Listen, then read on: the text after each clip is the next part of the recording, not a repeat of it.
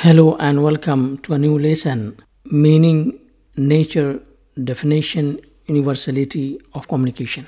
Literal meaning of communication. The word communication originates from two Latin words. The first one is communis and the second one is communicare, and both of them refer to the meaning of common or share or impart or participate or exchange. These are some of the meanings. They come from these two words. Some of the meanings we can derive from the word communication.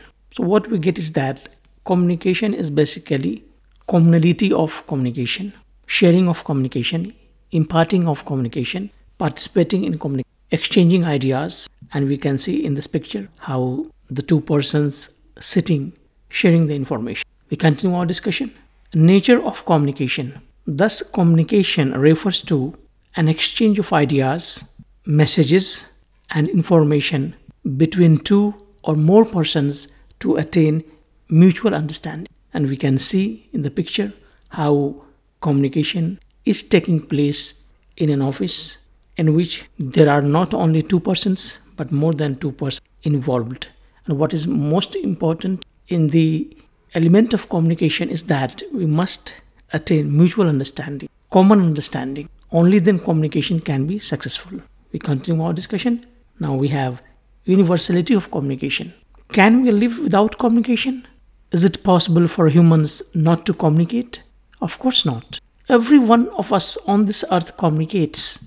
Thus, communication is a universal phenomenon, a universal entity. It is the most important survival mechanism for humans after food. And you can see in the picture how people, after having tea and all that, they are engaged in communication with one another.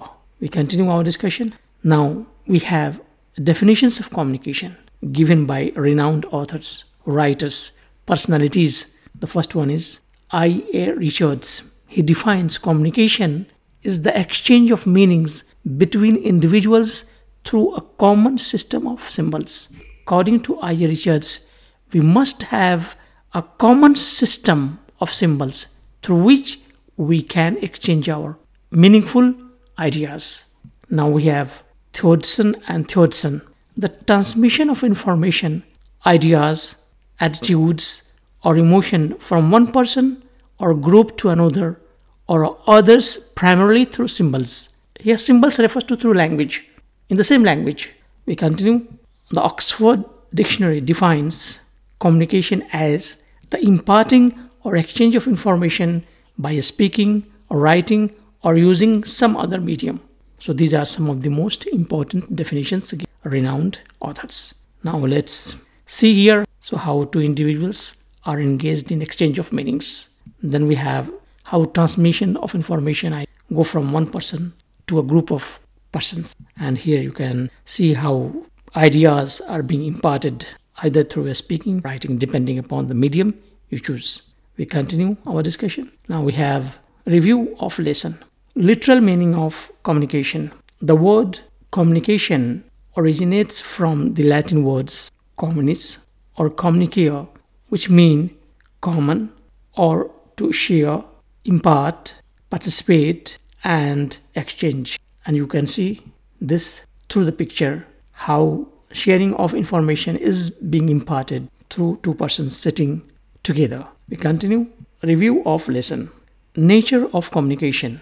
Thus, communication refers to an exchange of ideas, messages, and information between two or more persons to attain common understanding. And you can have this feeling through this picture. Now we have review of lesson. Communication as a universal phenomenon. Can we live without communication? Is it possible for humans not to communicate? Of course not. Every one of us on this earth communicates. Thus, communication is a universal phenomenon. It is the most important survival mechanism for humans, and you can see, have the feeling of this.